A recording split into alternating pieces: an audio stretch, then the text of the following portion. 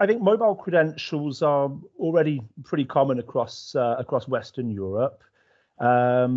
And I think that's probably due to an increased penetration of the higher end smartphones, plus a focus on security innovation. And I think that we expect really to see that to be the case globally, not just in Western Europe. And the drivers from the research and from the feedback that we've had, it really comes down to convenience, and that's not just convenience for the end user, but convenience for the admin or the facility manager as well. So mobile credentials for the end user, they offer a frictionless or a low touch, low friction access. And the benefits for the admins, for the site managers, is that the credentials can be generated, issued, or revoked quickly and remotely.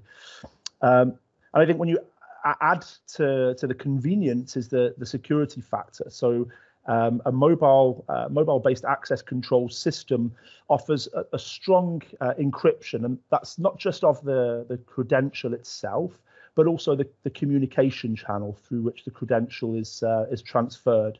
So that prevents the compromise of the credential, which is a huge problem for like card-based proxy systems, for example, and even we've seen in certain smart cards where there's a compromise of the key.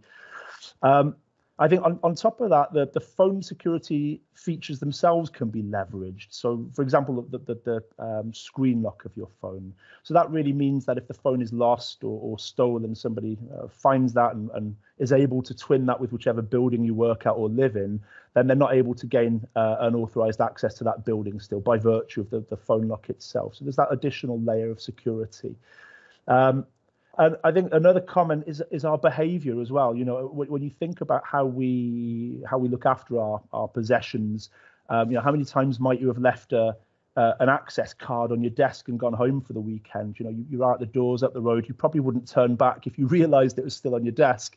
Or you wouldn't head back to the office. But if it was your mobile phone, you almost certainly would do. You know, we tend to have our phones on us all the time. We're intimately aware of where they are, and we really don't like to leave them unattended somewhere. So that in itself also gives a significant layer of security.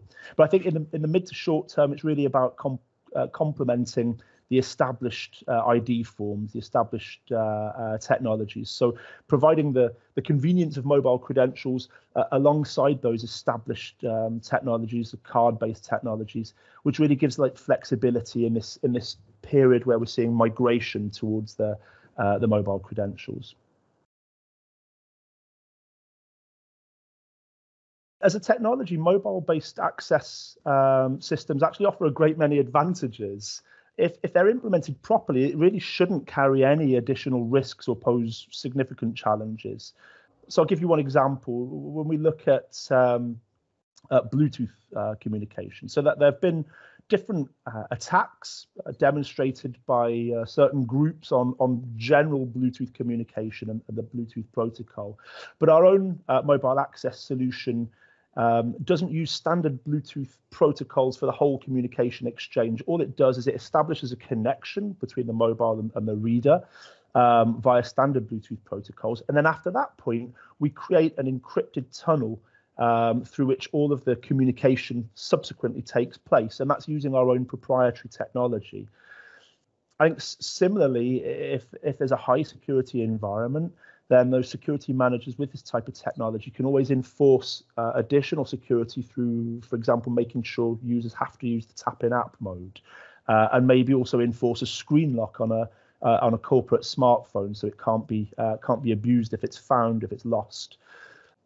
On top of that, the digital credentials like these, as I mentioned earlier, they can be remotely revoked from a mobile device. So it's really about the advantages. But to answer your question, perhaps if there is a challenge, or looking at one of the bigger challenges facing mobile credentials, probably come with like true, totally contactless modes, or some people call it proximity mode, where you just approach the reader, you don't need to take any action, and just you approaching the reader is enough to authenticate and open the door.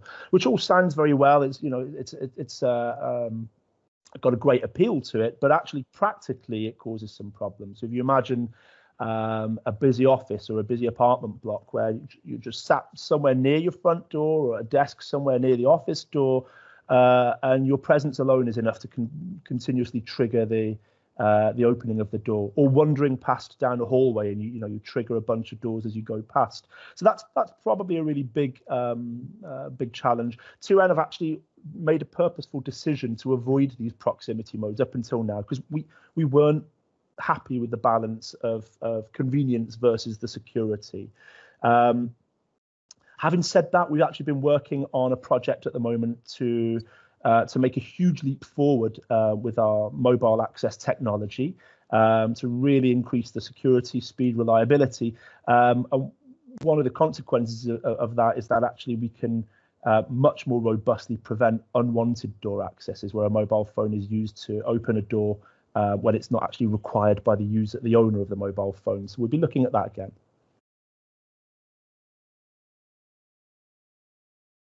I'd have to say, our phones have evolved to become like key tools in assisting with our everyday life. So we rely on them in pretty much every walk of life, from control of our smart homes through to internet banking, making payments, shopping online.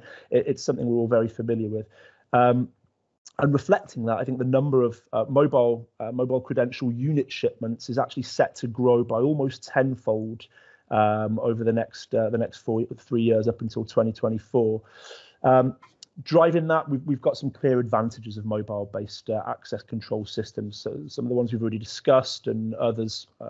For example, a single mobile device using a mobile-based access control can hold pretty much unlimited number of credentials to multiple different sites. So you don't need a physical card for each credential or site.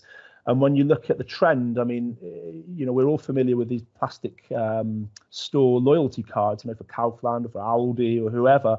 And if you're anything like me, there was a stage where your wallet's getting kind of full to bursting with all these plastic cards. So people are already moving for this type of credential, people or physical kind of access. They're moving towards an app-based platform, and we're seeing exactly the same thing in access credentials as well, especially where people need to use the same credential or need to use credentials to access a range of different locations, like their home apartment block, their different work locations, maybe the gym. So people are really kind of expecting to see this move to a digital credential. And we're also seeing a huge increase in mobile usage with home deliveries, like for things like groceries and any other item, where here the use of an innovative technology, it gives people that peace of mind to receive home deliveries securely and conveniently when they're not at home. So you can imagine, for example, a video-enabled app on a mobile, which lets the user allow access to a secure facility in the building, letting deliveries get made securely to that predefined location. Maybe that would be a delivery room in a block of flats, or a secure area in the resident's apartment, for example, in their apartment block. And importantly, this technology is easy and quick to install, so it removes. It's something very feasible, very simply done, and therefore it can easily allow the risk or minimize the risk of strangers coming into the home.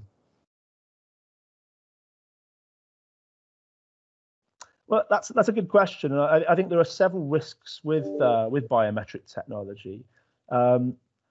First one to mention probably is the perception that biometric credentials represent like an invasion of privacy. Obviously, they're tied typically with facial recognition, fingerprints. They're tied to an immutable, personal, physical characteristic, and I think people feel uncomfortable in knowing that the data representing something about them personally that can't be changed, is out there and beyond their control. And obviously that carries with it another problem, that once that data is compromised, it's difficult to undo. You can't change your face, you can't change your fingerprint. So that in itself poses a problem in limiting the damage of any kind of data breach.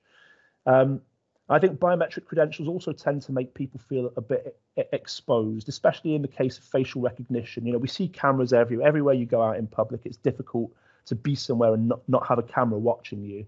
So with facial recognition, your credential is out there and it's under constant observation. You can't turn it off. You can't disable your face. It's very difficult to kind of conceal your face from every camera you pass. Unlike a mobile credential, you can turn off your phone or turn off your Bluetooth or revoke your permissions, so it's less exposed. And I think to top it off, there's also the risk of legislative uncertainty. So we're all familiar with the introduction of GDPR, and facility managers, data managers know what a big headache that causes in handling personal data. But plus, there's also local laws and legislation surrounding the use of biometric information, technology, data, and that's quite a rapidly changing landscape. It's really dynamic.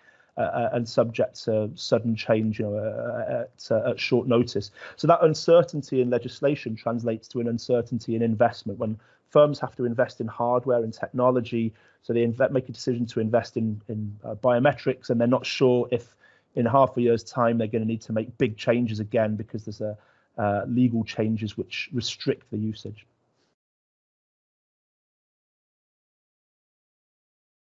I don't think so necessarily. So, for example, with 2N and our product portfolio, our IP Verso intercom, it is a modular intercom, and it supports a whole massive range of completely interchangeable reader modules.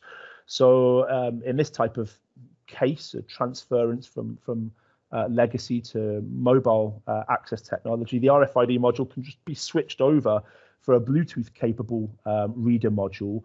In a matter of minutes, and there's no need to change the main unit, but change the intercom itself. It's just a case, remove a frame, swap a module over, and the job is done. And additionally, we also provide in our hardware portfolio modules which support mixed technology. So let's say Bluetooth plus RFID in the same module. So that really helps with allowing that migration that I mentioned earlier over a period of time. It's unlikely that you'll get everybody who's currently using a card to switch to mobile credentials at the same time, especially in a shared building with different companies. So if we can provide that mixed technology reader, then it allows it to be phased in. People can still use their card credentials alongside mobile credentials and phase that migration in. As for the platform itself, I think support of mobile credentials is increasingly becoming an expected core feature, and our own Access Commander software platform, it actually supports the enrollment and management of Bluetooth credentials, and it has done for some time. So I think the key really is choosing an access control system which offers flexibility to allow that transitioning to a new technology like mobile credentials or some other technology as it emerges. So really thinking about the future needs and looking for an access control system that supports that flexibility.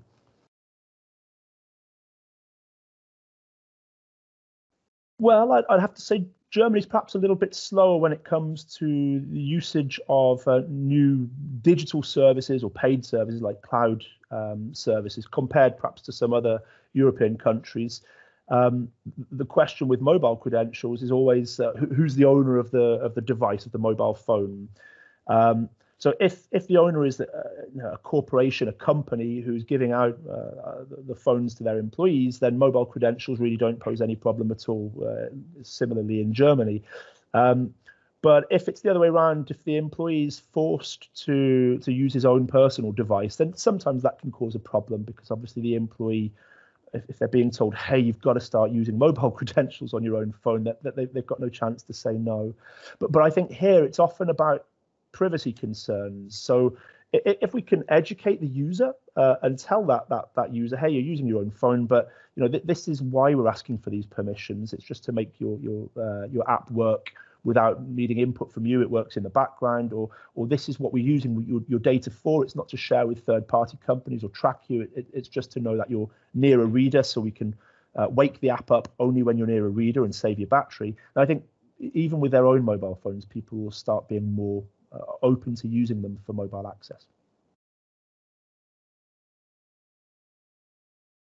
Well, I think really it's an emphatic no, because mobile credentials, as I mentioned a little bit earlier, aren't tied with any like immutable, unchangeable physical characteristic of the holder. So if a phone is lost or stolen, then those credentials that are stored on the device can easily be replaced with new ones, and the credential itself doesn't mean anything. It doesn't have anything that can be in any way used to identify you personally from your physical characteristics. Whereas obviously facial recognition, for example, it's intrinsically personally identifiable. So yeah, mobile credentials don't have that weakness or that concern, let's say. And that means that mobile keys can be kept on record on the overall administration platform, stored in an anonymized way much more easily. And that also has repercussions for data managers. They don't need to worry about how they're storing mobile credentials in terms of their compliance with GDPR. So, like, how long are these being stored for, and in what logs are they accessible? It's a much easier decision process for those data managers. Plus, the user's in control with mobile credentials, so they can easily turn off their phone if they don't want to be tracked or using that credential, or they could turn off the Bluetooth, or they could change the access permissions if they're happier with a lower level of performance. Mobile-based access technology is already popular in domestic environments like large homes, single villas, or multifamily buildings.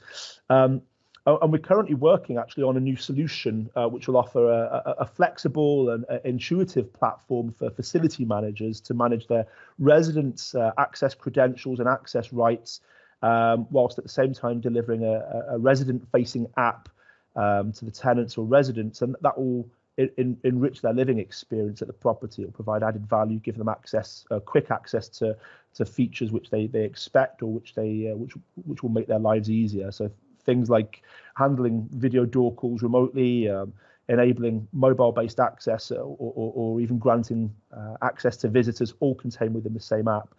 And we certainly plan to develop that platform even further, so to provide even more convenience to those residents by answering perhaps an even broader range of their domestic needs within one single interface.